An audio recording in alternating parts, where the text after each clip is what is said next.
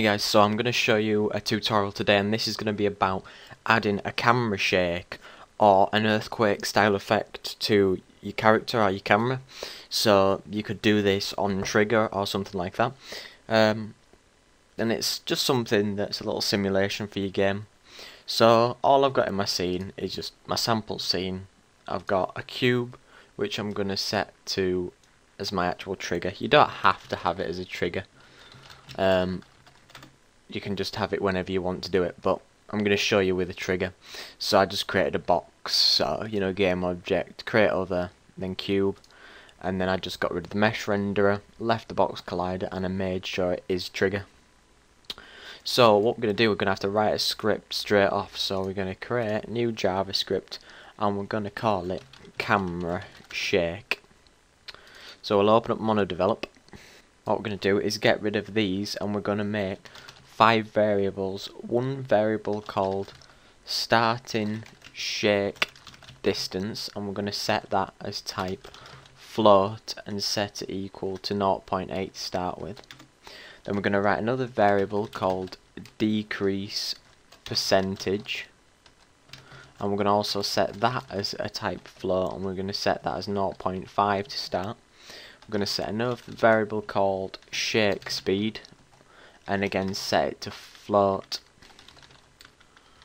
and set it to 50. We're going to create another variable called number of shakes, set that to an integer, and then set it equal to 10. Then we're going to create another variable called cam and set that as type camera. So there's some of our variables for this first bit. So what we're going to do is write a function camera shake, then 2 brackets, then what we're going to do, add 2 curly brackets here. I'm going to write 4 variables inside our function because we're going to call the other things that we made. So we're going to call hit time as float, and we're going to make that equal to time.time. We're going to create another variable called original position and set that as float and make that equal to cam dot transform dot local position dot x with a semicolon. Then we'll create another variable called shake and set that equal to the number of shakes, and then we'll have another variable called shake distance and set that as type float and make it equal to starting shake distance. So that's what we've got for now. So now we're going to create a while loop, and so we're going to say while that shake is going on, what we'll do is add 2 more curly brackets, and we'll say variable timer as float is equal to open brackets time.time minus hit time, close the brackets, times by the shake speed, and then we'll put cam dot transform dot local position dot x is equal to the original position plus mathf dot sin or sine timer close brackets times by the actual shake distance, and we'll put a semicolon on there. So all that does is hit it makes sure the timer starts at 0, and then it proceeds with changing the position of our shake based on some math variables. So under here we'll write if timer is greater than mathf.pi times by 2, then we'll add 2 curly brackets under here and say hit time is equal to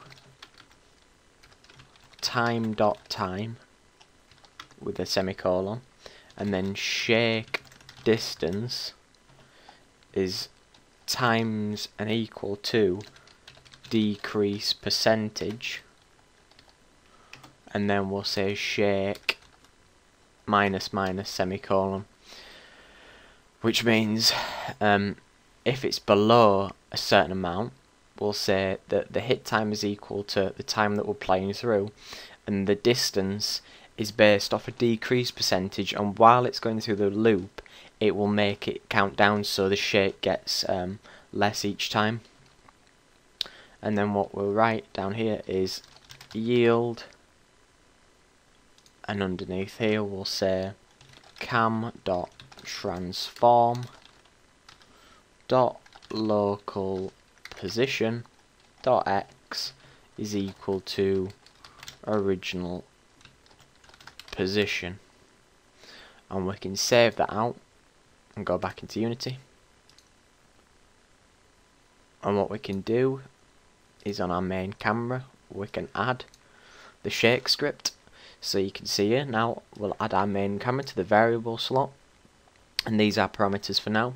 So we need to make a new script, which is going to be a JavaScript, which we're going to call shake trigger. So this is going to go on our trigger to make it actually affect the player.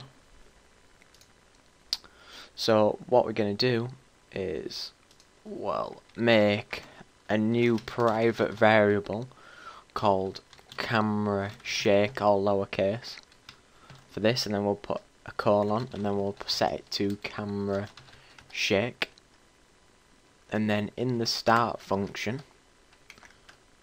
we will say that camera lowercase shake is equal to game object to capitals dot find open brackets speech marks main camera dot get component, and then we'll write this script which is called camera shake with a semicolon.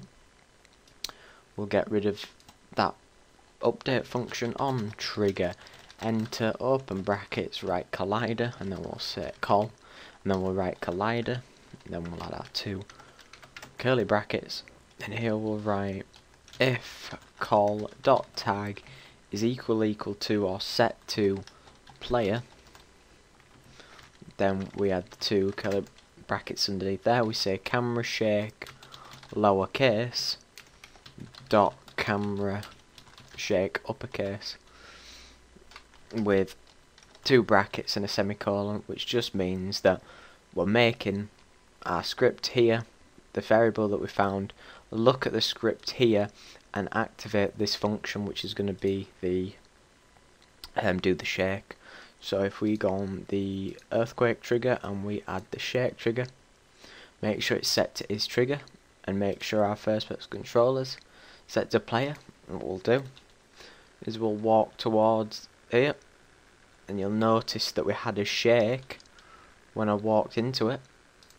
But what you can do to make the earthquake sort of thing more apparent is if you set the percentage decrease to 0.9 and maybe set the number of shakes to 30, and then you go here, you'll notice that you get more shakes before it falls off. Or you can do everything like increasing the shake speed, so you get a much more violent shake.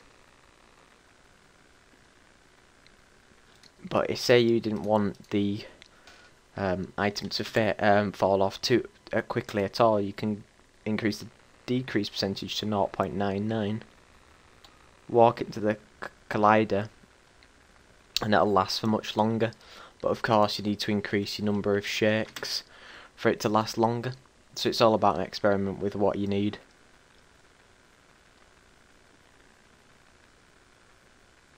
And that's what you get.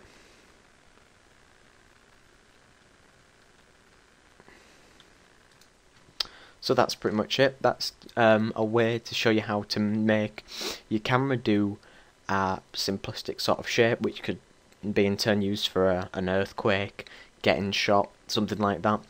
But that's the way that you can do it. And if you like the tutorial, don't forget to like, comment and subscribe. Cheers.